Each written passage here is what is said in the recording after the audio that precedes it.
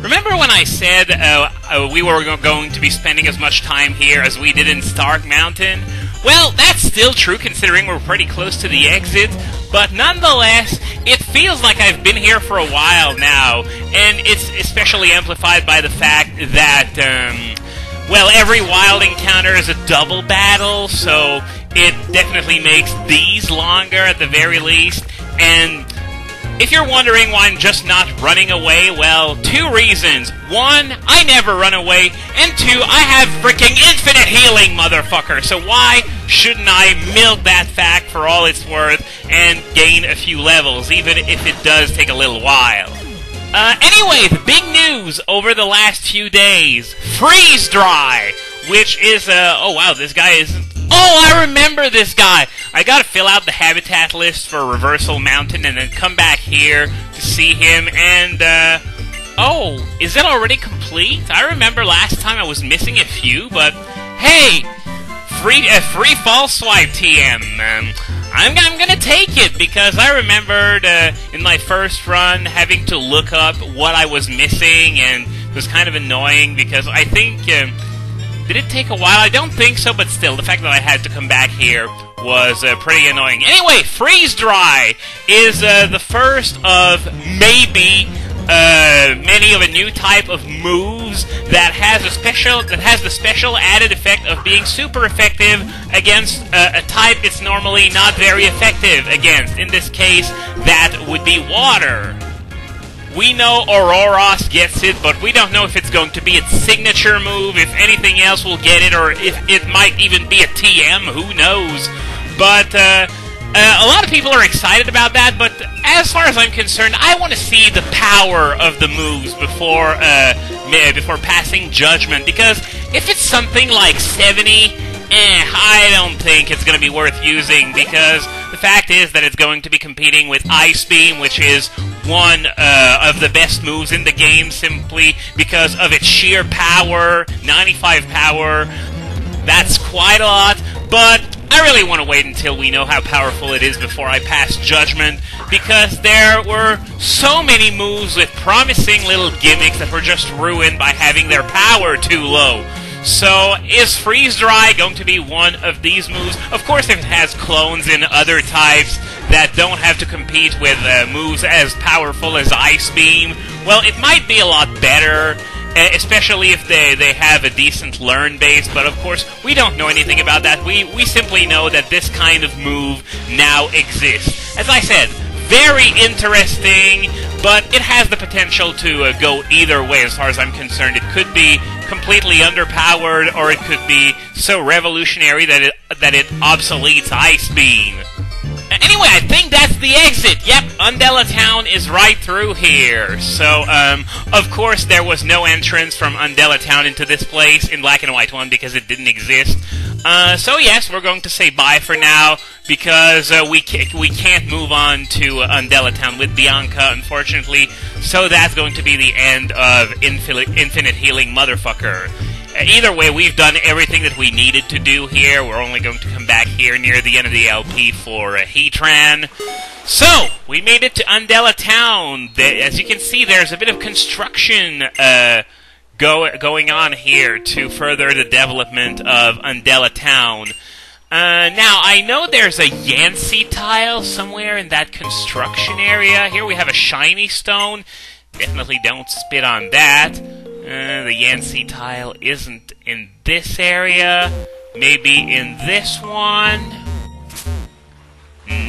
Nope, doesn't look like it. Maybe somewhere around here. Sorry if I'm trying them all, but I didn't think of looking it up before I started recording. This was something that I remembered as I entered the area. I definitely remember that there was one here because this was one of the few that I tripped by complete accident on my first playthrough. Man, the dowsing machine is pinging so much. I'm going to just grab all the hidden items real quickly, and after that I'm going to check out the buildings. Not that there's too much to check out because it's still spring. It's only during the summer that this place gets really busy.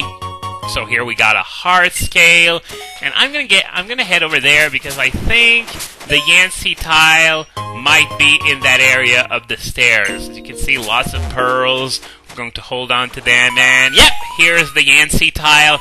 So yeah, hold on to those pearls because once we get to Icirus, which is post-game only, remember, we're going to be able to sell these to the Maniac for double the price. So, nothing very interesting. As usual, we're only doing this to further the side quest and eventually reap the rewards. So, now that we've done that, we can check out these buildings. Here we have the Rich's Villa, which was severely downsized since the last game, and they're all saying Bagfuck Street. Sorry, it's just so fun. I can't believe it didn't trip the censor or anything like that. Anyway, this is the father of the Riches that is going to buy stuff you find in the Abyssal Ruins from you. And of course I don't have any yet, so I can't give them to him. And as you can see, well, as I was about to say, this place was severely downsized because the rest of the family is completely gone. So the Win Straight Challenge ripoff is no longer in this game. So that means Hoenn not confirmed? Whatever. Let's just move on to this new building over here, which is the Marine Tube, which gives you access to Humilau City, but unfortunately we need to have beaten Drayden in order to be able to move on through the Marine Tube. It's an underwater pipe that goes straight from Undella to Humilau. So this guy here is going to block my path. So it's just for a matter of cleaning. Yeah, this game is notorious for having the lamest excuses ever for roadblocks, but we haven't seen anything yet. We're going to see something pretty soon that is going to top every single excuse for a roadblock you've ever seen. And to think I was begging for a roadblock on the way to Mahogany until you've beaten Jasmine and Johto. Suddenly I wish I hadn't! My, Cynthia! How you've changed over the last 2 years! I'm kidding, of course, this isn't Cynthia, it's just some random old lady who informs you that this is Caitlin's private mansion. Cynthia isn't here yet, but she's going to appear in the post-game, naturally. And here we have an NPC who talks about Jellicent, but doesn't elaborate on how they can be unusual, because I honestly have no idea what she means by that. So, somewhere somebody is making them. Well, isn't that true of everything in society? Okay, over here we have this guy who looks pretty shady, hanging in the corner like that. A citrus berry for 1,000. Nope. Terrible deal. Even if it's just $1,000, you can still do much better than citrus berry for 1,000, like 2 Moo Milks or almost a Hyper Potion. Anyway, the purpose of this guy was to give you a Fun Fest mission, so I don't know if he would have actually sold the citrus berry to me, but whatever. It's just a citrus berry. It's not that good, even competitively. So, what's he gonna give me? Oh, the Prism Scale! This is the item that allows Feebas to evolve into Milotic from Generation 5 onwards. So, the Abyssal Ruins have message carved into the walls. We've seen that in the last Let's Play. I don't think I need to go over it again. So, here we have the usual selection. And do we have anything interesting with this guy? Nope, just luxury balls and dive balls and just a bunch of mail. Nothing interesting at all. Now, the dowsing machine is telling me that there are items over on this beach. I'm just going to pick them up real quick since I don't think there are any trainers on the way there. There's a heart scale Heart scales are always welcome. And here we have a Draco plate. Not bad. So, now I am going to put Volcarona in the lead because now we're going to head over to Route 14 to catch a Mienfoo. Unfortunately, there are a few trainers in the way of me getting to that sweet tall grass that contains the Mienfoo. So I'm going to take care of these trainers, and after that, well, well, I'll see how much time I have left, but I'm just going to battle these for the time being. So anyway, I was talking about freeze-dry earlier, and there was some speculation as to whether certain other moves could have the potential to be retconned with the same gimmick, such as a Freeze Shock, Ice Burn, Scald, and honestly, I don't think so, for the simple reason that these moves already have added effects that reflect their quirkiness. For example, Ice Burn and Scald can burn, Freeze Shock can paralyze, and we're talking about pretty high rates here, too. So I don't think that's going to happen, especially in the case of Scald. I mean, Scald is already a very good move that rivals Surf in terms of usefulness. So as a result, I just don't think it would be a good idea at all to, say, make it super effective against grass. Here we have a Big Pearl. Definitely hold on to it until you reach Icerus, as I said before. But yeah, if you make a move like Scald super effective against grass, and keep in mind, Scald has crazy distribution, like pretty much every water type can learn it. I'm sure there are some exceptions, but most water types can learn it, along with an assortment of Pokemon from other types, such as Emboar, oddly enough. But the point is, if you make an already great move such as Scald have disadvantage on top of that, then there's going to be little reason to use anything but Scald on the special water end, at least.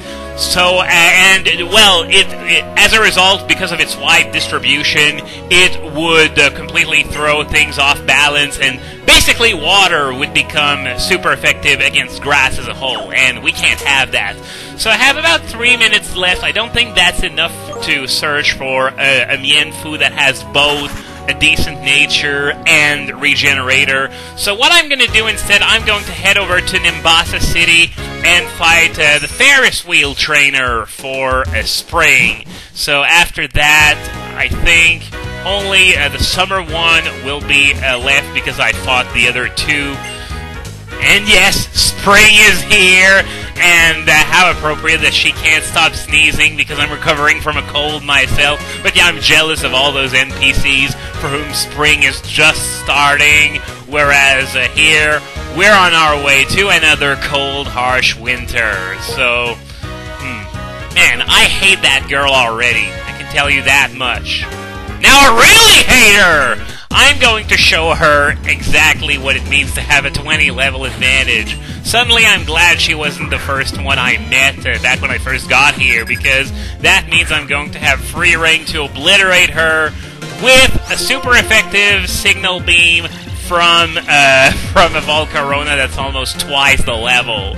But yeah, as I was saying, it would just be a terrible idea to make Scald super effective against grass, because, well, just imagine rain teams having free reign over grass on top of everything else. That would be absolutely horrible. That's just a random thought that crossed my mind, but this is why I really don't think there are going to be any retcons, because all the moves that would have that kind of quirk to begin with already have other added effects to start with, so it's really not needed at all.